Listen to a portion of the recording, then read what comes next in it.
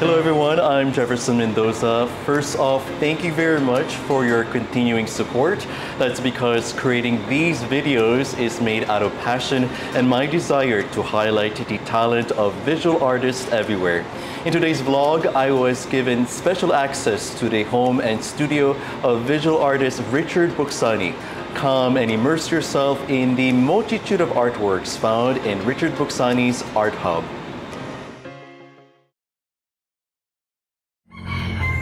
Hidden away in this alleyway with a wall mural is a quaint yet grandiose art space that awaits you. Meet Richard Buxani, owner of the 1,100 square meter art hub. But it's all purely for art. So we've decided to make this space to form an art hub so that artists can do shows here, they can do collaborations, and then we have a space for whatever exhibit we can come up with.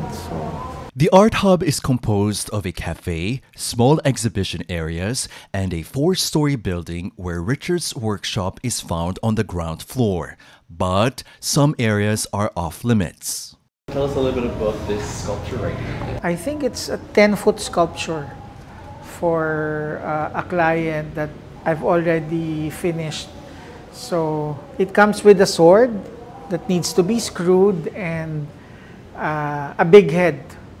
So it just hasn't been installed yet because it will be screwed over in the site, because I think this is going to be shipped to a different area in the Philippines. So I have to probably create this sculpture.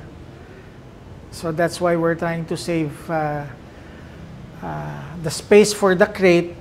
We'll just put the head on the lower part, including the sword. So we'll just need to pack this up in one crate. Okay, here. Above his workshop on the second floor is Richard's working office, along with artworks from other artists as he gears up for his upcoming events. This type of aesthetics in terms of, deforming and forming the metals, do you think your aesthetics is, the style is a growing trend in the art industry? I guess probably a little bit, yes. Probably because a lot of collectors are now considering collecting sculptures as well. Before, when you get collectors, mostly they collect paintings, which they hang on the walls now. But nowadays, most of these collectors, they already have so much paintings on their walls. So now they're already maximizing the spaces that they have by purchasing sculptures. The metal that I use is copper and brass. So it will basically hold just the same for hundreds of years. It will not deteriorate, it will not rust. So it's a good thing that the metals that I use will last for 5-6 decades. Oh, no, sorry, 5 or 6 centuries. So you can pass it down to so many generations. Trisel. Alright, so now where are we going now after this? We can go here at the back room studio. Every time Richard opens a new set of doors, it's a feast for the senses. So much creativity in one place. This time, we enter the backroom studio, a space where the current featured artists are shown. How's the selection process like? Since we can only hold 12 exhibits a year, it's kind of like a vetting process for us. So we just need to make sure that the artists are reliable. Number 2, their works are, well, not copies of other artists.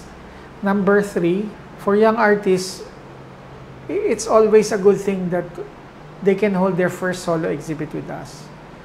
But like I said, Darwin Guevara is an artist who has already been in the Florence Biennale. He's already had a solo show here, and he will be holding another solo show here in November of this year. Moving on to the next room is Richard's artworks, made available for the public to see or to anyone wanting to get a quick escape from the cafe below. Regarding selecting artworks that will be shown to the public, what is the process like for you? So let's say you did mention about Manila art. In regards to choosing the right one for the right event, what goes through your mind? The normal process is that I always bring the newest sculptures that I do.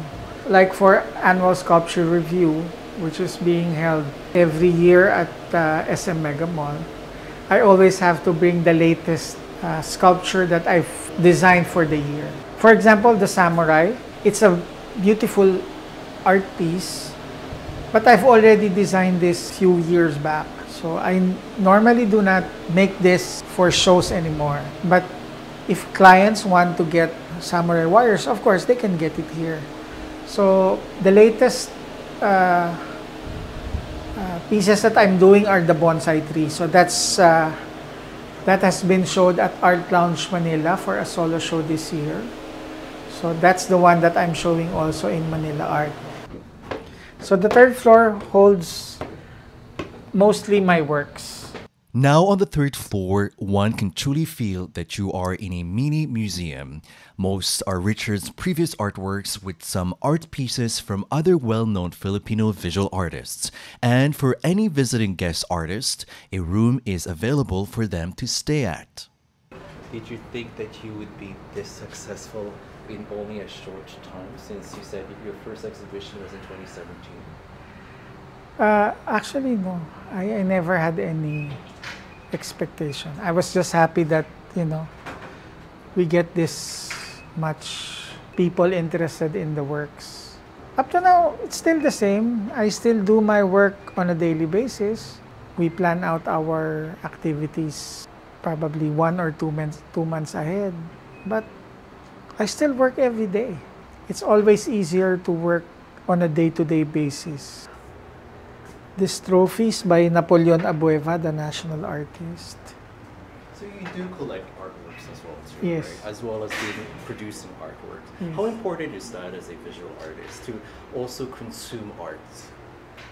Well, for me, I don't just believe in my work. I've always believed in the works of other artists as well. So it plays a lot of importance to us that we also collect the works of other artists.